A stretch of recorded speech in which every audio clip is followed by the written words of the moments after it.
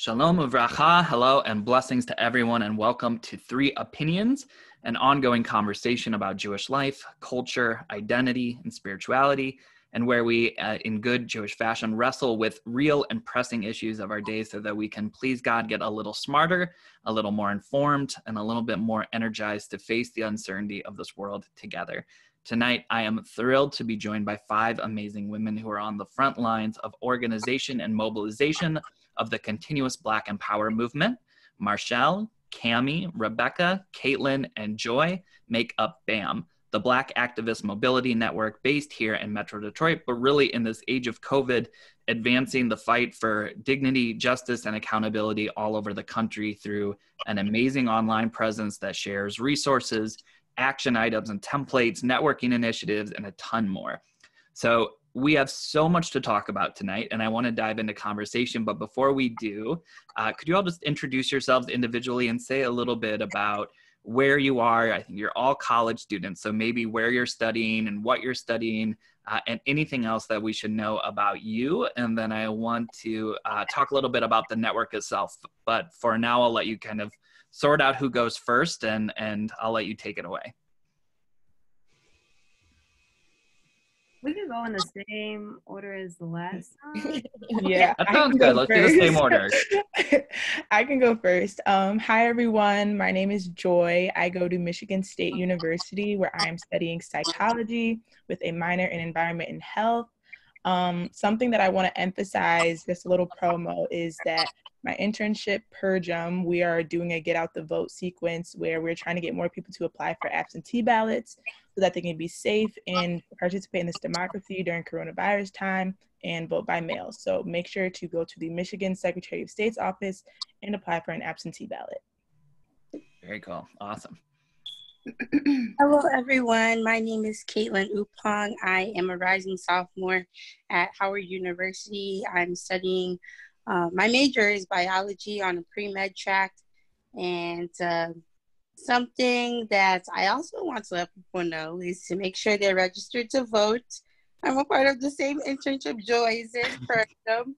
So, yes, make sure you're registered to vote. Make sure you vote safely this upcoming election because of this whole coronavirus pandemic. And yeah. Great. Hi, everyone. Hi, everyone. My name is Rebecca. I go to Michigan State University. I am majoring in community governance and advocacy with a concentration in psychology on a pre-med track. Yeah, I'm really grateful to be here and really excited to share our stories with you. Awesome. Thank you, Rebecca. Hi, my name is Cami. I'm a rising sophomore at Northwestern University. I'm majoring in legal studies and hoping to double major in sociology on a pre-law track. And I'm also really excited to be here today. Thanks for being here. Yeah, Marshall, sorry for cutting you off. Go ahead. I feel like that we're definitely going to interrupt each other tonight, but we're going to have fun with it. My name is Marshall Parker. I am a rising junior at the #1 public HBCU, North Carolina Agricultural and Technical State University, where I study political science. However, I am a Michigan native. Currently, my internship, like Joy and Caitlin, I work for the Michigan AFL-CIO. So basically, I do work to make sure that our representatives are making sure that we're finding economic justice and as well as social justice to the Michigan community. So yeah, that's a little bit about me, but I'm very much excited to be here and to be interviewing with my sisters, with you, Mr. Yoni. I am. So let me say, I'm just so honored to be talking with you all. We'll talk a little bit about a lot of different things, but this is just so cool, and I'm glad that you all agreed. Like I said to you guys a little earlier before we hopped on, this is relatively new, and everyone's trying to figure out how to make sure that we're all staying engaged with coronavirus and everything else, while some of our community is kind of all spread out all over the place. So So thanks for being here. Thanks for allowing us to learn with you. And thanks for sharing your story. And I'm excited to just get in and talk about a lot of different things tonight. So first and foremost, I want to talk about BAM itself and how you all got started. So one of the things about this is, which is so remarkable to me and so cool, is that, I mean, the network is relatively new, right? You're already blowing up my Instagram feed, which I think is just a testament to the amazing work that you all are doing. And you're, what, only 2.5 months old now, 3 months old, something like that. So how did you put this together? How did the 5 of you come together to do this? And what was the thought process? What was the spark that made you realize that this is something that you had to do? Mm-hmm. I feel like we all could speak on this, really. I remember, for me, it kind of started with a FaceTime call with Cammie and Rebecca, and we were kind of just talking about how we're tired of being complacent in our own communities, and especially, like, I think the pandemic really opened up our eyes, because not only were we first in our homes and kind of glued to our phones, but like the live streams that we were seeing of Black lives unfortunately and brutally being lost at the hands of the police, I think that kind of was my call to action. And so when I hopped on the phone with them, we all kind of were in the same mindset. Yeah. I can see that as well. How it all started. Well, me and Cam, like, I remember us like having a conversation. Like, literally, she came over by my house and we were talking, and I was like, we should do something. Like, we see like that we have the positionalities of being in universities, like you're law, I'm pre-med, like we need to really be advocates. And then I was like, Marshall, like she's somebody that I know is very involved. And then that led to us having a FaceTime call, and then also then led to me connecting with Caitlin and Joy, because I also was in the internship with Pergem. So just combining all of our fronts of being like pre-med, pre-law, and just understanding that we have the power to make change in our society. And in Detroit, there was the first protest that was happening in response to the killing of George Floyd.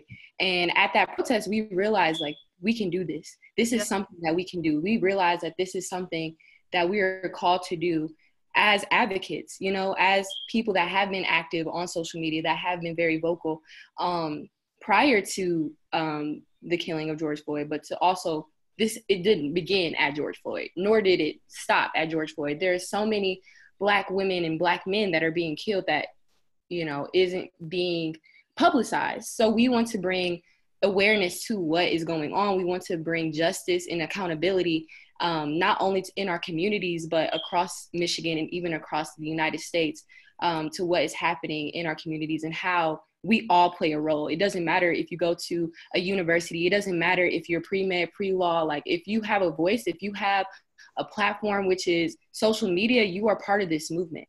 So it really came to us as mobilizing everyone, mobilizing specifically our Black community, and making us realize that we have the power to shift the narrative in the way that we want it to be. Beautiful. I love that. You said something important there, which is talking about the mobilization of the Black community. But I also want to point out that a big part of what you've been doing is organizing protests and opportunities to come together to learn, to march, to speak up. But a big chunk of those initiatives have been in pretty white parts of the metro area. So when you set up something like a protest or an opportunity to come together, when you do that in Birmingham or Berkeley or Troy, does that require some intention and some mindful planning that looks different than if you were doing it in the city in Detroit or in Southfield or elsewhere? Mm-hmm. Yeah, oh, sorry. Oh, no. Okay. Yeah, it definitely required intention. We definitely wanted to hit out as suburbs specifically because we feel as though this is where the majority of Black voices are silenced with regards to our education systems, our healthcare systems, and just socially. lots of Black people do not feel comfortable out in these areas where they don't feel as though they have a community behind them to support them, especially in times like these where law enforcement officials are taking our lives every day, especially even white civilians are taking our lives every day, or calling the police on us for doing everyday actions in these sorts of communities. So that's why we felt as though it was imperative that we hit out as suburbs. We want all of these people to hear our voices, to know that we are not alone out here, that we still have a voice out here, that we won't be silenced, and that we just want to see change everywhere. We want to be unified in all communities. Anyone else want to add anything to that? I think it's important to be in those communities because while the Black voice is silenced in those communities, most of the people who reside there identify as liberal, democratic. So I just feel like it's ironic that our voices are silenced out there, and those are the political ideologies that the people there have. So it's important to go there, kind of spread our message and garner support, because those are the people who will support us. I think the thing that makes BAM so different is we see a lot of critiques from other orgs that like, oh, we need to basically like make our message more to like an in-house, outhouse, but instead we kind of went outhouse, in-house. I really think that we did this for the purpose because we did all attend a Detroit Will Breathe protest together, and we saw like who was in the crowd, how they were acting in the crowd and stuff. And I think really our encouragement was that like, why, and not saying that the protests in like protesting in Detroit is like looked down upon or anything, but it's like, I think our message was really, my dog is coming up the stairs. I think our message was really just to hit hard on these key points and letting them know that we aren't just protesting in a city, and we're not just going to like mess up our city or like destroy our home. We're gonna take it to your home and let us know that knock knock, like Black lives still matter and we're still here and we're prevalent in this community too. So it was really just the thought process of if we can gain allyship in knowing that like the movement is here too, and don't let it disappear with you. Don't become just a social media ally, you know, then that's really what progresses the movement, and that's really what we try to do. I love that. And I'm gonna make sure that we end our conversation talking about those action points too, because I think that that's gonna be really important for just kind of the takeaways of what next, right? I also want to make sure that we give a shout out to Detroit Will Breathe, since you just mentioned Detroit Will Breathe, that give them a follow, make sure you're keeping up with them. They have it's hard to say the right adjective, I guess, a great Instagram account, but it's also really hard. Like, I mean, it's giving the voice to the protests that are happening, but it's also showing like why these protests are still necessary day in and day out, every single day. And I know that that's part of my daily news cycle now, to make sure that I'm watching them. And if I can't make it to be physically out in the protest, to make sure that I'm seeing what's going on in the city and what's happening, because there's been, as you all know, and as most people that are watching know, been some really horrific things that have happened as part of those protests, including people getting run over by police cars and awful things. So follow them. They're a great resource. They're on Instagram and Twitter, and I'm not sure if they're on Facebook or not, but I'm not sure about that.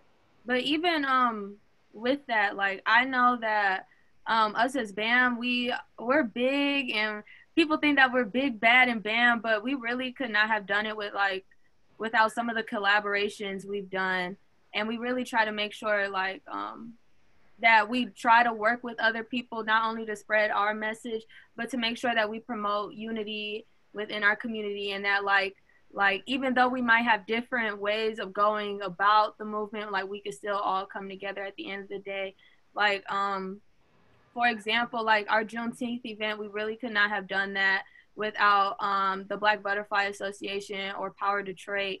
And with our last protest in Shelby Township, like we really couldn't have done that without the Detroit Solidarity Movement or A.M.N protests. So we think that it's just as important to, you know, recognize the people who we've been working with and are planning to work with, and the people we admire, such as Detroit Will Breathe and On Your Story, Detroit. Awesome. Yeah, I just want to say too that I think it's just a testament to how great this generation is, because it's kind of and we'll talk about this a little bit more, but the old guard of some of these movements in different ways were so territorial that it was like the idea of working together was, I mean, it took meeting after meeting after meeting for people to come together and actually agree on what they could share and what they couldn't share. And I think with y'all and everything that's happening right now, it's like, it's just a second nature that you should be teaming up with people to make sure that you're amplifying voices and working together, because that's the way that the community comes together, right? So that's awesome to see, and I'm really, really excited that that continues to build. And I'm, you know, if we can prop ourselves up a little bit here, I'm glad that you're partnering with us right now to be able to have this conversation, because we want to be able to help too. And it's very, very cool. And again, a testament to you guys that to just say yes as quickly as you did to this, and you didn't have demanding questions and you didn't want to know. And I was just like, I can tell you questions. I can tell you all these other, and you're like, no, we're good. We'll just talk.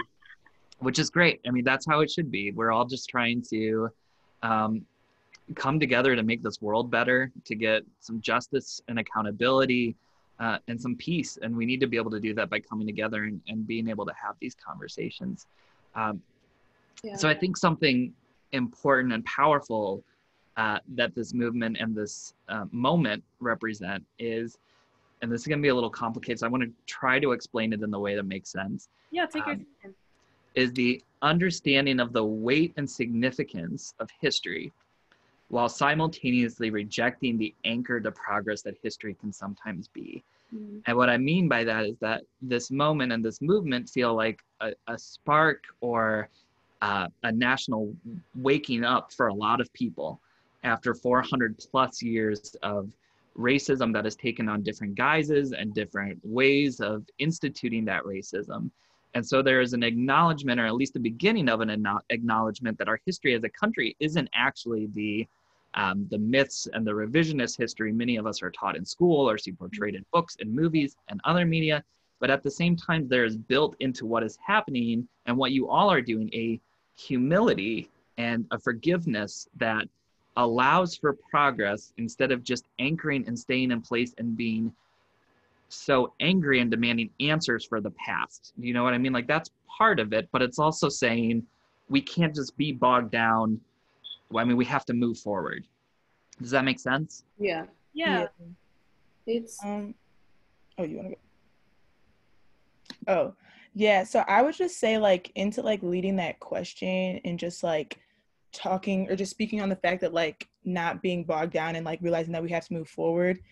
I think we could just all just say, like, it's time. Like, it's time to come together. It's time to band together. It's time to, just like you said, how a lot of, like, intersections and how a lot of groups are coming together right now. It's because we're tired. Like, I definitely think that millennials and Gen Z, it's like, we've seen this. We've seen the history. Like, we need this change now. Like, we need to see this change now. And I'm actually proud to be a part of, like, the Gen Z generation and just, like, you know, working like also along with like the millennials, because I feel like our generation, we are like that change, like that flip, that pivotal moment that we're going to actually start seeing like differences in these systems that were meant to oppress us. And because I think that we're not asking anymore and we're demanding and we're being more forceful with it. And so I just think that's like a really big testament to like the history and seeing like we can't keep repeating this. Like, something's got to give, something has to change. Mm-hmm. I think that like in addition to that, like even though we are it might seem like we're more on this wave of like everything has to end now, like I still don't want to ever like discourage or dismiss like the fight that my ancestors had to put forward, because like from 300 years of slavery to 100 years of sharecropping to mass incarceration, and all these other barriers and systems, I really feel like that the thing that Generation Z recognizes is that all these issues are bigger than us. And like one of our pillars especially is like spreading intersectionalist ideologies. So we definitely want people to notice that like being Black and being a Black woman and being an educated Black woman puts various targets on my back. But I also recognize that I am privileged in the sense like I got to attend private school for high school. Like a lot of people don't get that opportunity. So I think Gen Z recognizes not only their privilege, but I think they're more willing to check everyone else's privilege. And I will also say that like BAM itself, I feel like our movement works to kind of fight our ancestors' battles that unfortunately, like some of them won and some of them lost at the same time. So I think that, yeah, I really feel like we're just continuing the same fight from the 60s, honestly. Like it might have lost momentum, but we're back now. It's just called a different name. So. Yeah. But I do want to say though that I think there is something different about it because of the intersectionality that you were talking about. Yeah. That feels like, and I think this is kind of goes to what I was saying earlier about how that partnership was so difficult for people, and the trust was building up over a long amounts of time. So a lot of people were fighting their own fights by themselves, right? The civil rights movement was taking place with mainly Black Americans and very few people that were outside of the Black community. We Jews had a great presence in the civil rights movement. We were still a tiny part of the civil rights movement, right? It was people looking up for their own movements and the ideas of justice that every group was trying to attain. But like you were saying, you were also pointing out the ideas of fighting for Black empowerment, but also fighting a fight of feminism and fighting a fight of, and I know that you guys did you were at Pride and did a protest and a march at Pride too, where you're reaching out to other groups who are also fighting fights, right? And all of that intersectionality is saying exactly what you said, Marshall, of saying enough with like trying to say, pit each other against one another or to ignore the plights of some people because of what we need to face right now. And it's saying like, we're all fighting the fight that isn't a big fight, which is equality, right? Exactly. And justice for people. I feel like at the end of the day, like most of these issues come down to human rights issues.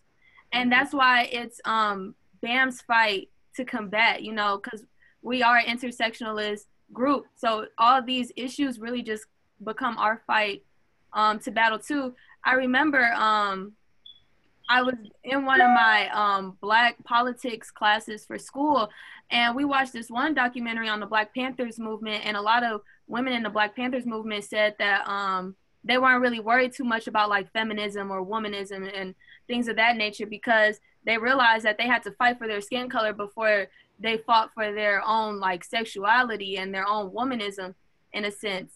So I think that's again, like how you said, how we're the same, but we're also different. And to our viewers real fast, I'll let my sisters share because I feel like I just be yapping at the mouth. But intersectionality is defined on the dictionary as the interconnected nature of social categorization such as race, class, and gender as they apply to the given individual or group regarded as creating overlapping and interdependent systems of discrimination or disadvantage. So just to throw the definition out there for those who is confused out there. No, that's helpful. Yeah, I want to make sure that everyone else is, so I want to make sure if anyone else has anything to say on that, feel free. I would say like Marshall covered like a broad spectrum of it and gave a really good explanation for it. I don't know if anybody else has anything they would want to say about it. Okay. Yeah, no problem. So, I also want to talk about we've been talking a little bit about millennials and Gen Z and how this changes a little bit with the idea of these generations coming together. And I think that that's notable, but I think the reason that this feels different and what makes this notable is because there's a future-oriented ethos of millennials and Gen Zers. It changes the conversation to action rather than to talk. And I think for as much as millennials and the Gen Z generations get so much, trying not to say any profanity on the show, but for lack of a better word, we get shit on so much for being the apathetic generations, or for the generations that are called the snowflakes and the whatever, and we're too sensitive and we're everything else. But built into that is also the idea of like, no, we're sensitive to these things and we want to talk about these things because these are real issues that are taking place and hurting people. And instead of just saying that, oh, it's okay, it's just built into the fabric of our country or the fabric of society, to be able to actually get out there and change something and to do something about it, I think speaks in a way that a lot of the generations before just really didn't have the opportunity or thought was even possible. So I was hoping that some of you could kind of talk about that hope that comes built into that, to not just say the world is broken and we're going to leave it broken because it just is always going to be that way, but to say, no, we have the power to make change. And even if that fight is a gigantic fight, how are we going to make sure that that fight is still one that we are undertaking and fighting every day?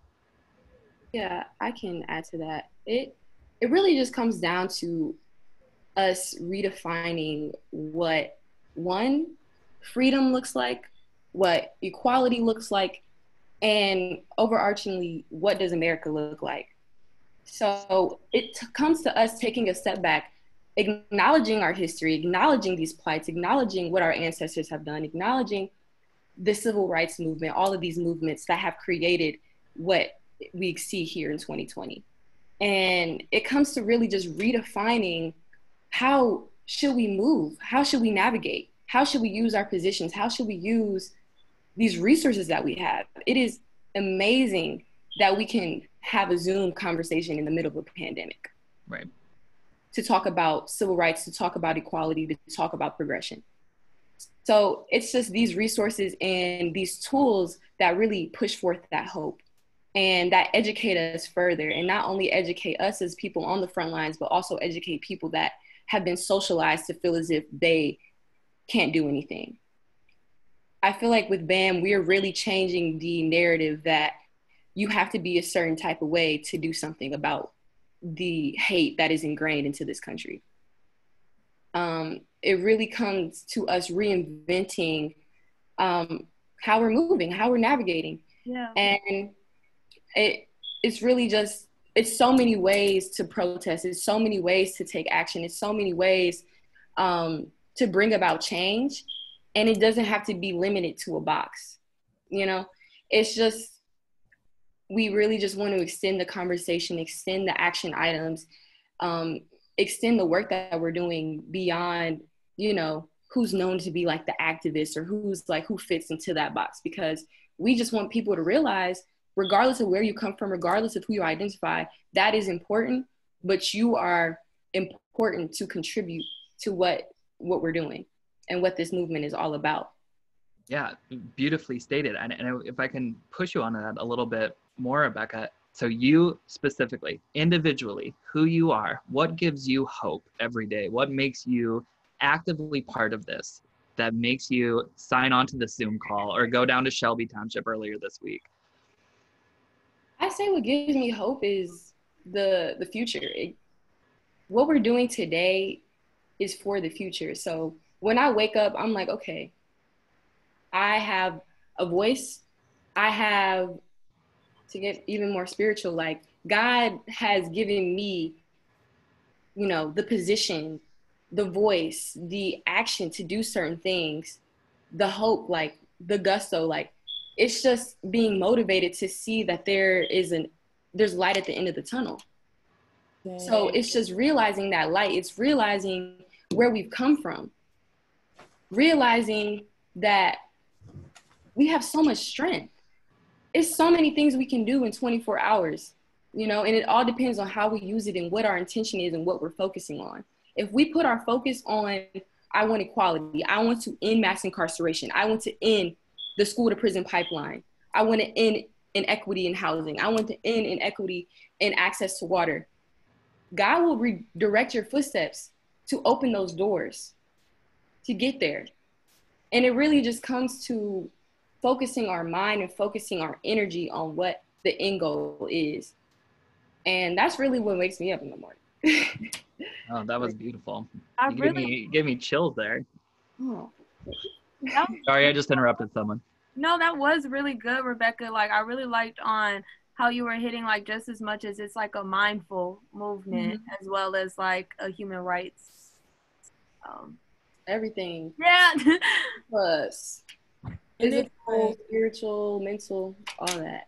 Then it's like our generation's so innovative and resourceful. We took a pandemic, and who would have thought that 3-4 months, or at first 2-3 months trapped in the house, would have led to the exposure of, unfortunately, another Black death. But we were able to take that and spark a whole new movement. Like, we saw our generation being super active in March for Our Lives, but this time around, this movement is centered around a Black issue, and it's led by young Black women, which is amazing to see.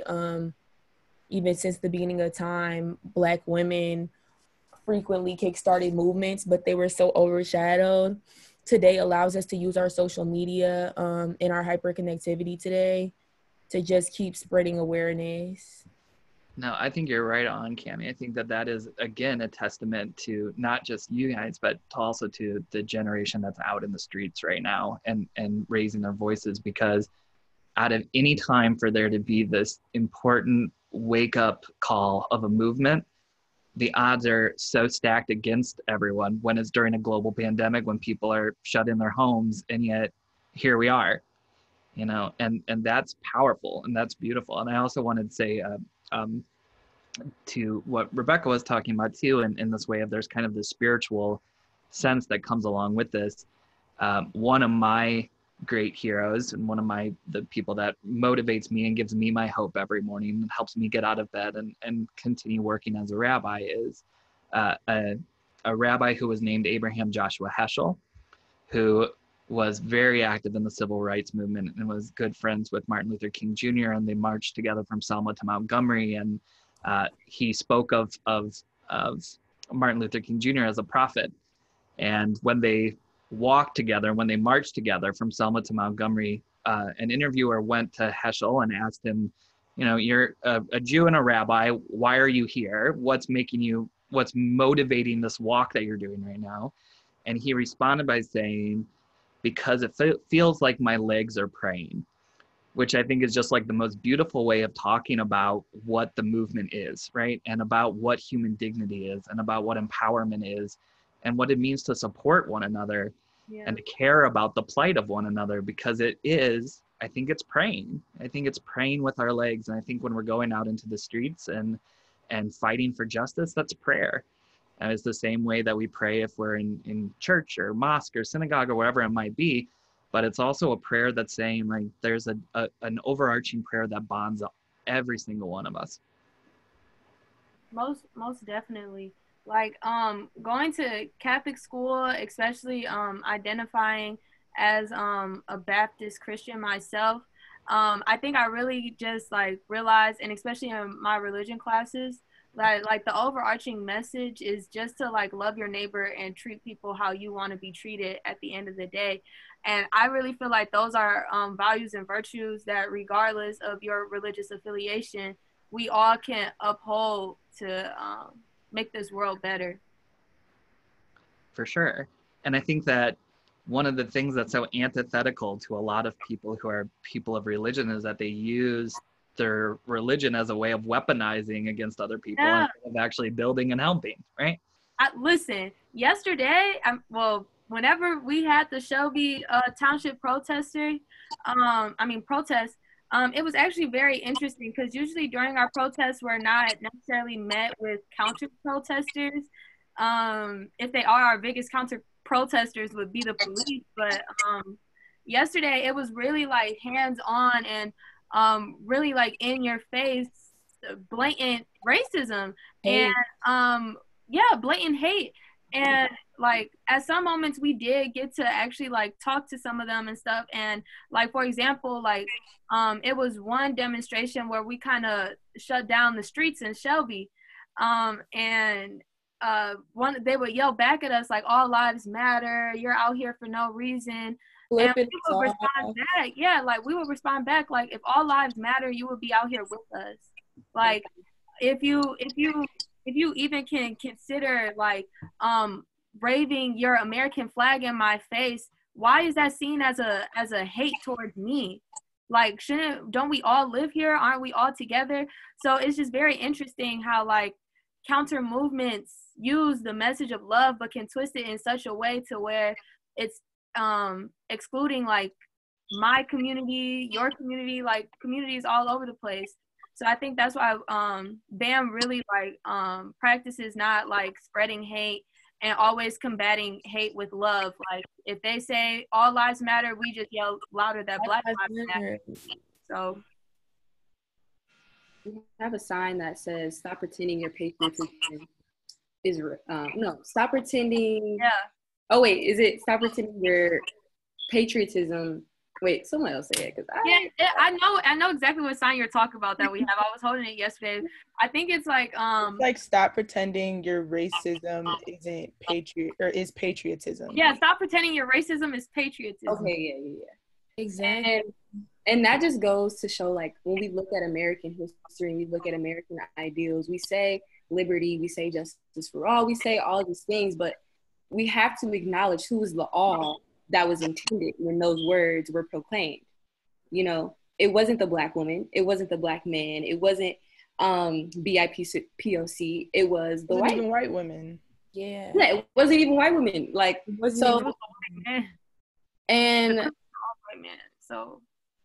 so it's really just looking at how history what history has put in stone for us, and how we're redefining it, and how we are claiming the country that we have made, all of us have made.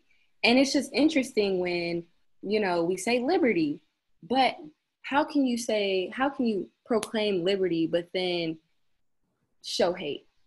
Yeah, it's counterintuitive. Like, it's exactly the opposite of what you're talking about. So it's really just making people realize, like, come on now, like, you say this, but you are not even talking about liberty for real. You're not even talking about justice. You're going against the American ideals that are put into place. And it's really just saying, like, look at us, look at yourself, look in the mirror. You know? I think a lot of people put a lot of emphasis on the words, right? Mm-hmm. And which is good in some way. Like, words are powerful and words are carry a lot of weight with them. But people use them as fallbacks to say, no, listen, we can't be racist as a nation, or we can't be prejudiced as a nation because we've said liberty and justice for all. And if it's written in our books, and if it's written in our Constitution and Declaration of Independence, then it must be there for a reason, right? And then we have to respond by saying, great, then maybe these things said something, but let's look at the reality on the ground of how that history is actually played out. And let's talk about if we're living up to our ideals about what those things are written, right? And if we can say, listen, going back in American history, I feel okay with that we've lived up to those ideals. I don't think that's an honest conversation then. I think if we're not identifying the ways that we have let down the people in this country, especially people who are in this country who are in this country by no request of their own, but were taken to this country. Exactly. And I was actually like on the same like idea.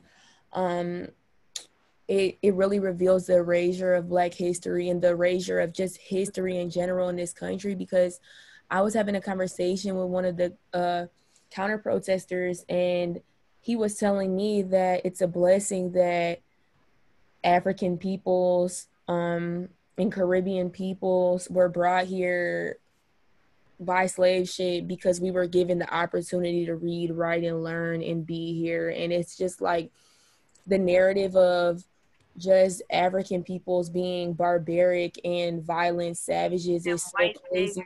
The white savior complex, it's just so crazy because, I mean, we were really doing our thing, and it's just like, what kind of savages were the Vikings? Or, I mean, I think it really goes back to like how BAM is kind of like making it a point to make sure that we educate as much as like we make our presence known, because like it's really interesting how like I remember talking to another one, and he really was like, slavery ended after the 1964 Civil Rights Act. It's all over. And I'm like, sir, if you knew like how hard it was for me, like to even just do the simple things that you see as a luxury. Oh, if only like you could step in my shoes. So I think it's very much the education. And as we were talking with the Metro Detroit Equity Fellows, like about our history books and how even like they're framed, and how like even though like our founding fathers are here nor there, how they're necessarily like framed in a way that erases all the bad things that they did and highlighted as good. So I think that it definitely goes on to educating yourself, educating your community, and making sure to stay enlightened, because I feel like honestly I've learned more on my Twitter timeline. Maybe my Gen Z is coming out. I feel like I've learned more on my Twitter timeline, even just fact checking that stuff, than I have in like my actual like AP classes and textbooks and stuff. Right.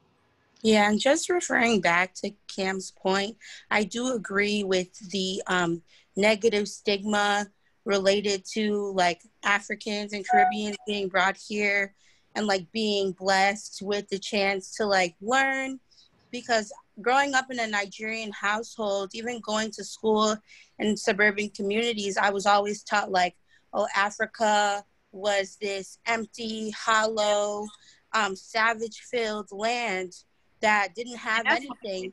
But my mom took me to Nigeria, and you're seeing mansions, you're seeing big cars, you're seeing educated people, you're seeing political structures and cultural structures, and you're like, wait a minute, this is not what I'm taught in school. And that's the problem that we have. Food. You're not seeing this processed food. The land is fertile. Or even, oh my gosh, you want to know what blows me? Like, what's the name? When I would, at my high school, I'm not going to say which high school, but at my high school, like girls would come back from their mission trips. And they would be like, I loved helping out those kids in Africa, or the need, or the malnourished Black and brown children. Like, look at me with them. Look at, and it's like if the roles were reversed and I went over to somewhere very, very poor in Europe and was like, oh, look at these little starving white kids. Aren't they so cute? I helped them out so much.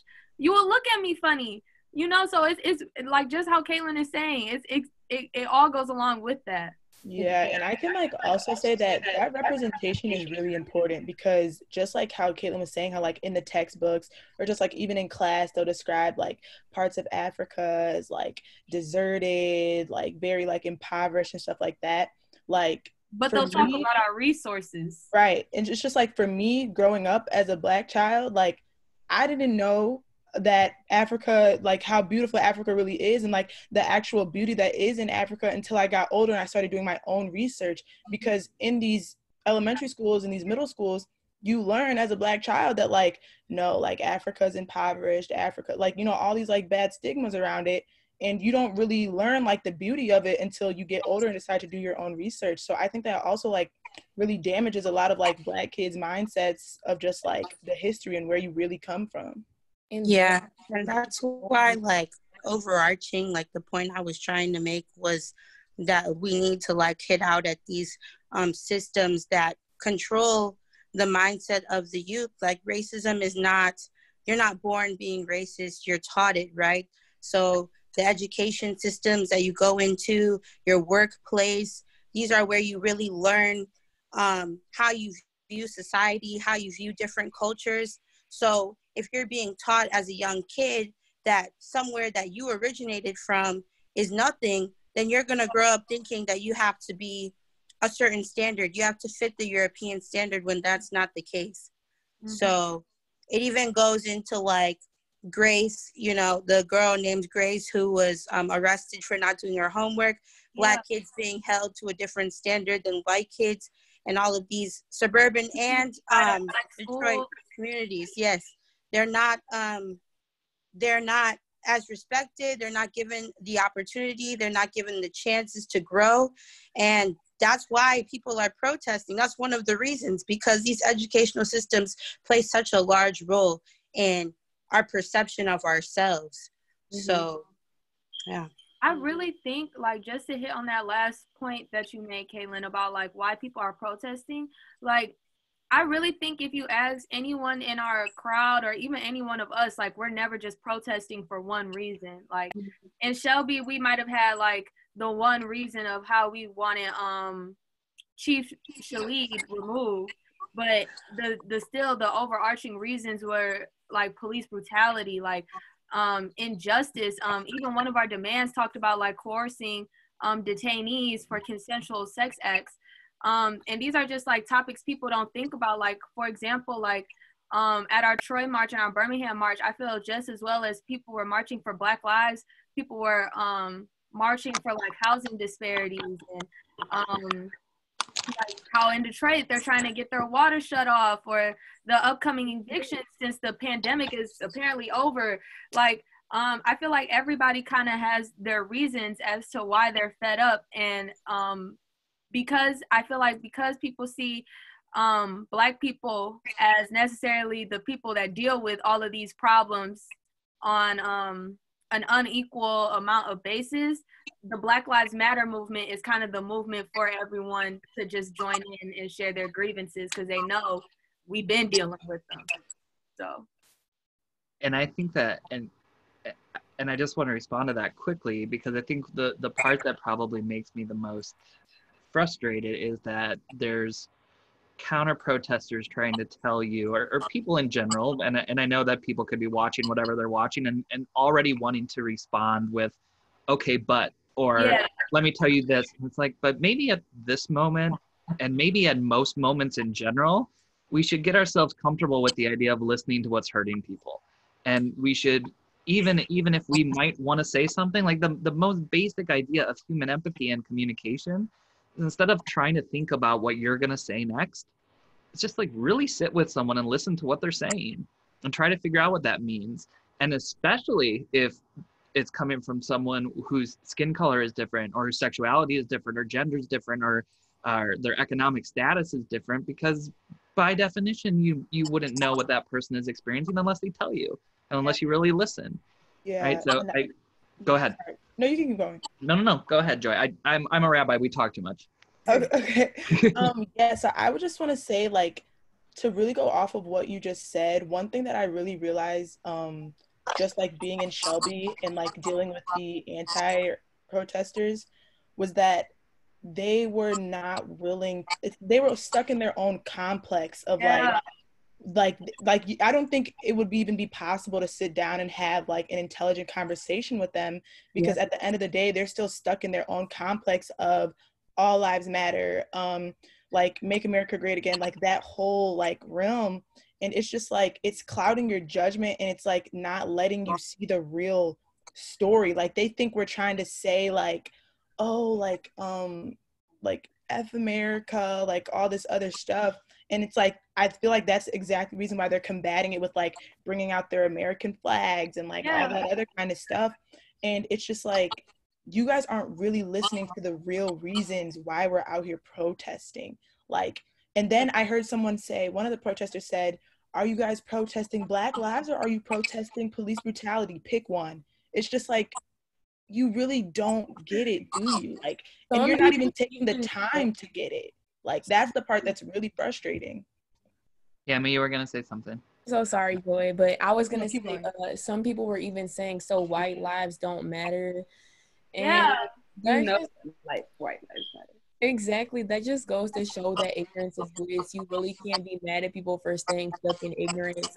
Because one, they're privileged enough to not even have to deal with stuff like that. But it's so much easier to ignore it and counter it with all lives matter and make it about it's so much easier to be selfish than take ownership for what you and your ancestors did and are still doing. Yeah. So can't really be mad at them. Just gotta pray that they do better in life. I will say that with one of the counter protesters I talked to, I did feel like in a way I kind of reached a break point with him, because he was kind of giving me his all lives matter spiel or whatever, and I was like, Well, I think that our movement, we never negate that all lives matter, right? We're just saying that Black Lives Matter is a priority. So to him, I kind of explained it. Think of it as like hashtag Black Lives Matter too, like a parentheses and a TOO, because it's like the two is not important. The two definitely defers the message. But the Black Lives Matter too, it just lets you know that you also matter. You are also included. But just focus in on the Black lives and the Black stories and the Black pain that we're trying to illustrate to you, to where we feel like our life doesn't matter, and how you as an all lifer should recognize that I feel like my life does not matter, and how can we change this together. And that actually shut him up real good. He sat there, he was like this. And I was like, but yeah. And that's big. I mean, that's a win, right? Because you, again, at the end of the day, and which is what I love about your message that you guys have, is that it's about love, and it's about making sure that we're coming together. And it's not like, oh, we need to fight back against these people who are so unwilling to listen to us. It's like, let's talk, and maybe if I can just squeeze a toe into the door, maybe there's something that will stick with that person to make them think in a little bit of a different way. But I want to also echo what you were saying, Cami, which is just that idea of, it's so much easier to hear something, or especially if it involves the country that you're living in, or anything that where you might have had a role, even if you didn't have an intentional role, right? Like, as someone who's a white passing Jewish guy who could be a white guy easily on the street by just taking off my kippah and no one would ever know that I'm Jewish, right? Is to say how much easier my life is because of that. And then to say, like, which doesn't mean that my life is easy by any means. It just means that it's not hard in the same way that other people have to deal with those different things. And instead of saying, oh, if they're struggling, why are they mad at me, or why are they upset? And it's like, it's not about you. Like, it's just, listen, like, it doesn't have to always just be about you. And if we can get to a point where we're saying, the people that we're talking to, even if we've never met them before, right? This is the first time that the six of us are meeting. And like, it's about taking care of one another and becoming friends and having those conversations, because what happens to you necessarily affects me, right? I want you to be happy so I can be happy. I want you to be healthy and treated well, because if you're not, that means that someone else is also not. And if someone else is also not, that means someone else is also not. And down the line, ad infinitum, until it just means that all of us are just suspicious of one another and feeling threatened by one another, instead of realizing that we're all just trying to do the right thing, which is to be, family, and to be able to come together and do what's right. I think it actually boils down to treat others the way that you want to be treated. And that goes to how you speak to someone, and then also combating systematic racism and oppression. Like, it's levels to it. And it's realizing that we're all humans in this life, and that we're humans on planet Earth, and specifically in America that has systems, American systems, such as like the government systems and healthcare and education, that perpetuate racist ideals. And that's really what it boils down to. And Joy, she touched on a point saying at the Shelby Township protest, counter protesters think that we're protesting America, that we're protesting their livelihood. But it's not that whatsoever. It's really protesting, these racist, sexist ideals that are deeply rooted in American culture. And it's uprooting all those things, all these racist practices that perpetuate these injustices. So it's really making people take a step back and look at themselves and really see, how am I playing a role? And people have said so many times, well, I'm not racist. I have a Black friend. Like, I haven't called anyone an N-word. Like, I haven't done this. I haven't done that. And it's like, not about you. It's about the bigger picture of what we're all living in. It's looking at your identities, looking at the intersectionality, love that, of who you are, where you come from, your education, all that. And then the bigger picture, the world that we live in, and how it's made up and how it affects other people, and how are you playing your role And one, being complacent. Are you being complacent? Or are you listening and also seeing how you can play a role in bringing justice to communities? Beautifully said. You know, I have one more big question for you all, which is how are we gonna, start talking brass tacks and start working together? Not just what can I do tomorrow, but what can I do right now? What can I do in the following days? I don't need it. I think it's so easy for us to also think about the grandiosity, like it has to be some big thing, otherwise we're not contributing, and therefore we get paralyzed and don't do something. Instead of what can I do tonight, and what can I do tomorrow, and then what can I do? I think you said that earlier, Rebecca. There's 24 hours of being able to do something, right? So I want to focus on that, but I also want to just echo one more teaching that we have in Judaism that I think encapsulates a lot of what you all were just saying, which is we have this concept called the idea of being created b'tselem Elohim, right? It's the idea of being created, everyone being created in God's image. Mm-hmm. That when God created the world, everyone was created in God's image. It's directly from the Torah, b'tselem Elohim. And the question is, what does it mean to be created in God's image? And the answer is, you don't have to worry about what that means necessarily. You just have to take it as a given that people are created in God's image. And that means that there's a little bit of God in every single individual. And the way that you treat an individual means that's how you're treating God. And if you're okay with treating God in a way that's hateful and bigoted and coming from a place of fear or ignorance or anger, like, you need to recognize what that is doing to who you are as a person. If you have a relationship with God or if you're connected to religion in any way.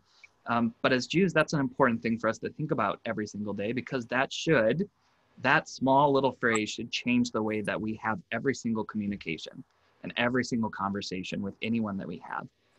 It's, again, like you said, Rebecca, it's loving people the way that you want to be loved, treating people the way you want them to be treated, but going even a step further and saying, what if every single person that you were talking to has God in them? Like, then that's not even just about you, because some people also have some self-loathing of themselves, which I think also motivates some of the hatred that comes from people. But if the person you're speaking to has God inside of them, what does that mean for how you're treating them? Right. So I'm going to turn it over to you all, and you tell me, and anyone else listening and anyone else watching, what can I do tonight? What can I do tomorrow? What can I do this weekend? What can I do in the weeks ahead, the months ahead? But let's start small, and anything and everything. And I'll make sure that we put links in the chat, that we make sure that we continue our conversation, even if we're not on Zoom, that we can continue to talk via Instagram and Twitter and everything else too, and make sure that we're supporting one another. So I want to have all those resources available, but you take it away. Tell me what we can do. Just real quick, not to do any free promo or anything, but I believe that our page is definitely a great resource to get involved. I know that Rebecca is in charge of our link tree, which has some amazing petitions in there, amazing ways to get involved, and she could speak more on that. Speaking to like Caitlin and Joy, I know that with their internship, they're actively always seeking to get people registered to vote through studentsvote.org. And then also, like, on our page, we have like a thread of like non-optical allyship, which basically just calls for like allies not to just like come to the protest and take a cute pic to be seen, or not to just post a black screen on your page with the hashtag Black Lives Matter and think that that's it. Like, we're also kind of calling on you guys to donate, making sure that like you're checking on your friends, your family, your community members, and like as well as your Black friends, family, and community members, and making sure that you're asking your Black colleagues specifically what they need from you and how you can help in your own community or their community alike. And then I also would encourage for like to just think long term. Like, I know that with social media and stuff, everything comes so fast and is gone within the next 2 weeks, but just to make sure that you don't kind of get that burnout inside and to just keep being a active activist.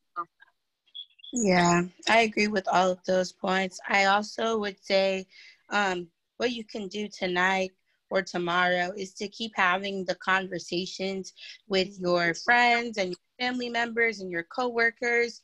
Like, especially if you're in the education system, if you're in healthcare, if you're in the law enforcement, even if you see one of your coworkers or someone that you know, call them out if you know that they're doing something that isn't right, that isn't going to benefit this movement.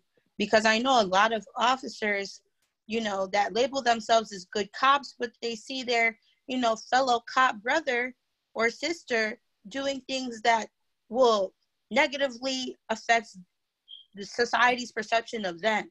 So call out the people that aren't taking the steps and doing what they need to do in order to change the perception of those people, if you get what I'm saying. If you have people in your lives that are racist, if you have people in your lives that make ignorant comments or jokes, because people love to hide behind the image of a joke, then, say something about it. Don't just be a bystander in this. You can do your own sort of activism within your small community that you're in. It doesn't have to be all out there. Mm-hmm. Great. So, yeah, I think there you go, Joy. I was about to say. Oh, I was going to say something you can do today, tomorrow, all the way up until July 31st. You can apply for an absentee ballot. That's what you can do. And you can also be ready to vote by mail. You can also do some of your own voter education, doing your own research on these candidates, figuring out where your ideals align with these candidates, who will best serve you and your interest and what you want this future to look like. Voting is not the end all be all, but it's definitely a step in the right direction. So apply for that absentee ballot, Secretary of State in Michigan. Wait, what was the website that you talked about? Studentsvote.org? Studentvote.org is where you can get registered Okay. to vote. And then the Michigan Secretary of State's office is where you can apply for an absentee ballot, so you can be able to vote by mail. Also, make sure to do your census. That is very important. But real quick, I know that we kind of got away from the Generation Z conversation, but we're all in the ACLU 2020 National Advocacy Institute program, and they said something really interesting during the first day of the seminars. They were like, Generation Z is so radical, like we won't pay our health bills, but we'll for sure like tip 20% at like any restaurant and make sure like all the dishes are collected up nicely so the waitress can get them. And yeah, I love that joke. I really do. I'll share it anytime I can. Yeah, another one, it was like they'll be scared to make their own dentist appointments, but they'll be able to like throw tear gas during a protest or something. Yeah. Like that. No, I think that those things, I mean, they're just a testament to the awesome work that you're doing. And again, I want to highlight just how important this moment is, because I think that the way that you're going about it, and that the great majority of people who are out there right now in the streets and online and learning and listening and marching and doing all of these different things are all have the same goal of just doing it for the right reasons, of being good, being kind, and treating each other with dignity and respect and love. And that's what it's all about. So please come back anytime that you guys want to talk. It's been so great chatting with you. We'll make sure that we continue the conversation online as well. So follow BAM on Instagram. And